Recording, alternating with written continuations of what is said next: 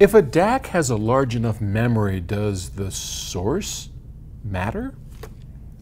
Michael, in Stuttgart, Germany. Oh, that's Stuttgart, Germany. I lived there for close to a year when I was in the service. I worked at a place called Robinson Barracks, and it was up on a hill. And I was a disc jockey at AFN Stuttgart, and that was a pretty wild time in my life for a number of reasons, but it was I lived in Ludwigsburg, had a little apartment in Ludwigsburg and drove into work every day, played rock and roll radio for the Army in Stuttgart. So there's a lot of good memories there for me of Ludwigsburg and Stuttgart.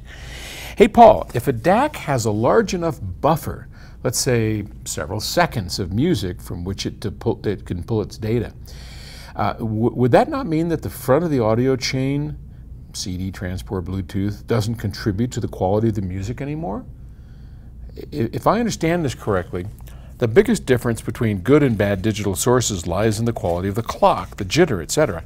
However, using enough techniques like error correction, etc., and given enough time, even very cheap sources should be able to deliver the correct sequence of zeros and ones.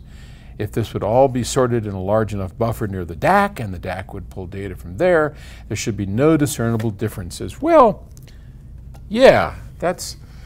So let me explain what he's suggesting.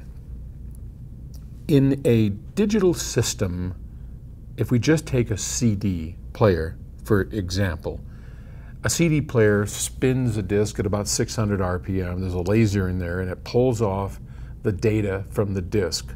That data has no clock. That data is just a series of ones and zeros stored in the pits and lands of an optical disc, and the laser pulls it off. Then that pulled off ones and zeros digital audio data is then married to a clock, and that clock is what determines how the data is spit out from the CD player, and that clock becomes a system clock for the DAC and everything that follows in the digital audio chain. So that clock and that data coming out of the CD player or whatever it is that's driving, that's the source, is becoming the master clock for the D to A converter. And it becomes very important. The level of jitter, which is timing differences in data, is very important to the way things sound. So what Michael is suggesting is, okay,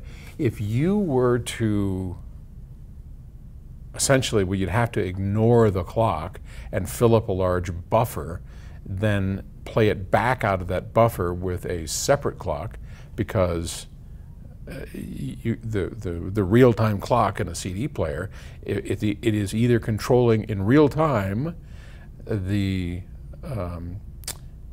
DAC, or it's not. So if you put too big of a buffer in there, you can't buffer a clock, right? You can buffer data. But as soon as you put that data into a buffer, you're throwing the clock away. Does that make sense? So think of the clock as the platoon marching down all in lock sync, and they're starting out at the CD player and they're marching all the way through to the end of the DAC. Well, if you want that platoon of marching in order things to go over into this holding area, right? The whole group of guys are going to go into this holding area, and they're going to hang out for a while and get all organized and, hair slicked back and everything just done right, and then they're going to march, continue marching. Well, that clock, that marching, the baton leader, he's got to hang out and go have a smoke somewhere, right? Because it ain't marching along. Is that a good analogy? Well, whatever. It is what it is. So we can't have a real-time clock operating the system if we have a buffer.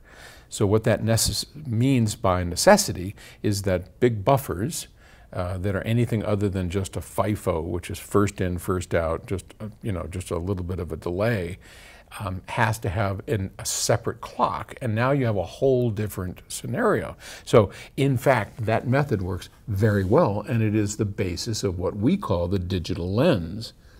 So years ago, I had come up with the idea that, this very same idea that Michael came up with. And was I in Germany at the time? No, I was not. So it wasn't the German air or beer that gave me the idea. No, I was, oh gosh, I was in California at the time.